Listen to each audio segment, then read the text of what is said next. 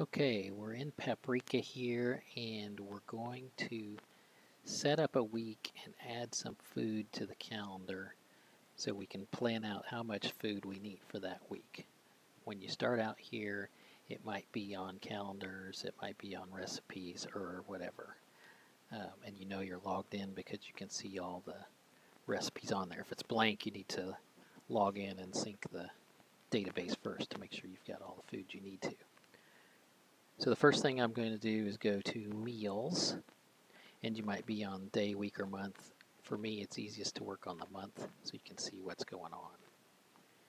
And what I'm going to do is I'm going to have my menu on the other screen, or you can have it printed out so you can reference it, but I'm going to drag all the food onto the calendar for the week of the 27th here. And our first meal is Salisbury steak, so you can go up here and click and start typing, and I can see Salisbury steak, and I'm just going to drag it over there. Or if you want to just scroll down through the list, the scroll bar is really tiny when you first get started, so you can drag it up and down like that until you're looking for your vegetables. But a lot of times it's easiest to just click and type something in. We're going to have mashed potatoes with that. We're going to eat the pearls. And then we're going to have peas and carrots. And we're going to have peaches.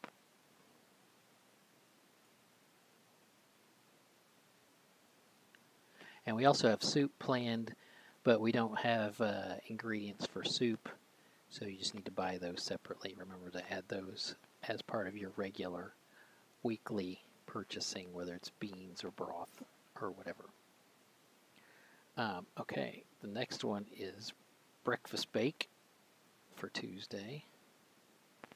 And that comes with a biscuit, and I think the biscuit's already in the recipe. Hot apples and pineapples.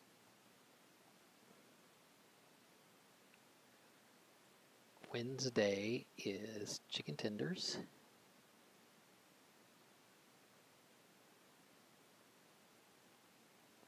And roasted potatoes come in a bag. And green beans. We'll say they're the frozen green beans for now. Applesauce that comes in a can. And soup. On Thursday, we're having meatballs with tomato sauce. And penny pasta, which comes separately. And peas. And pears.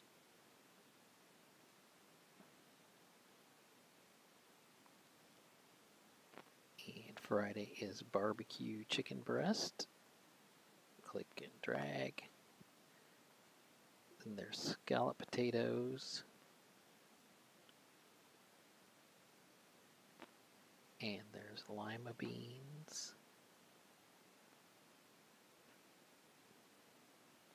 And then on Friday, we don't have a specific dessert because it comes from Publix, so you don't have to do that. We also have sugar-free desserts, and I don't usually put that on there. We just have to make a mental note of that. And Friday is soup too. So that's all that goes here. On Saturday, we're having unstuffed cabbage rolls. And we're having beets. And cauliflower. And bananas, because it's Saturday and there must be bananas. So cut in between. There it goes. Okay, there it is. Now we've got everything dragged here. Let's make sure we've got the right quantities for what we have. We're going to assume that we're having about 110 on Monday, Wednesday, Friday, and about 100 on Tuesday and Thursday, and less than 100 on Saturday. So what you do is you double click on each one of these ingredients and it'll pop up the recipe, and it also tell you how many you're expecting. 120. So 120 Salisbury steak patties and then gravy. So that's good. I'll leave it like that. Mashed potatoes. This says it's the last time we had it on a day where we had 100. I'm going to adjust it to make it 120. Let's see what that is. So our recipe has that, so I'm going to multiply it by a factor. And hit save. That's going to go to 120. If you didn't do the math right, just keep guessing until you get it.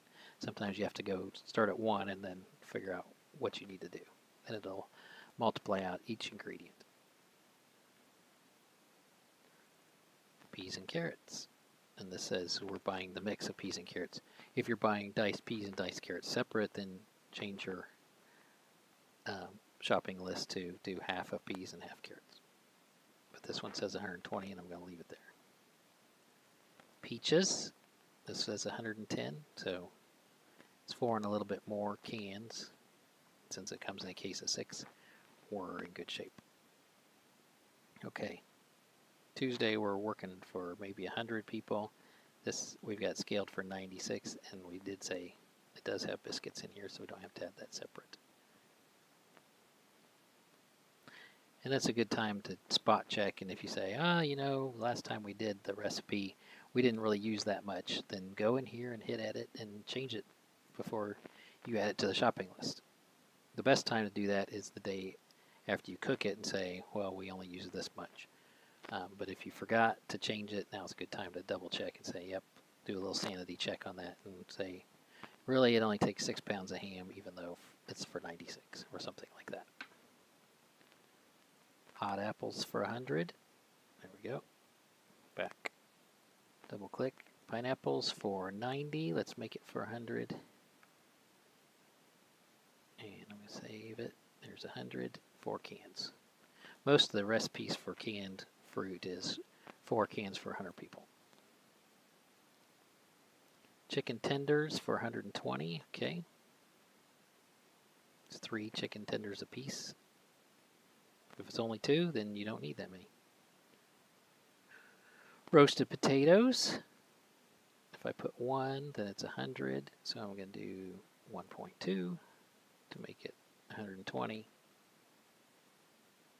Green beans for 120. Same thing. Applesauce. That says 110. Could be 110. Could be 120. Just make sure you've got enough. Meatballs with tomato sauce for 100. There you go. About 20 pounds, 2 boxes. Penny pasta, about 8 pounds for 100. That's what Julie says, usually 7 or 8. Peas for 100. Pears for 100. 4 cans. Friday, chickens.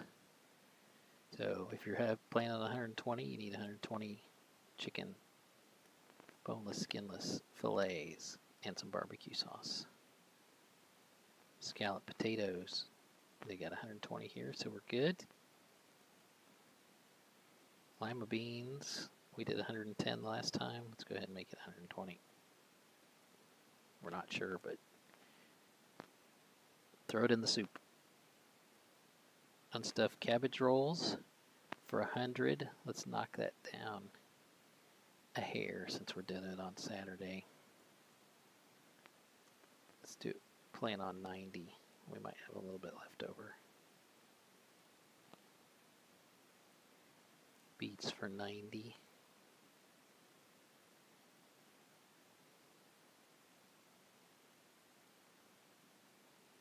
Cauliflower for 90. We got 90. Bananas serves about 90 case. So that's it.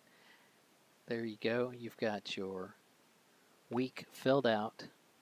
And the thing about the calendar is this monthly view, you can do it right at the beginning of the month, and then every week you come in there, you just check your quantities in case your numbers of people are increasing or decreasing for that week, and just double check. You can always go back to the weekly view too. This is the week of the 27th. Fast forward here to Salisbury steak. You can scroll through and look at it that way. In the next video, we're we're going to take this list and then add it to the grocery cart. So that's it for here. Thanks.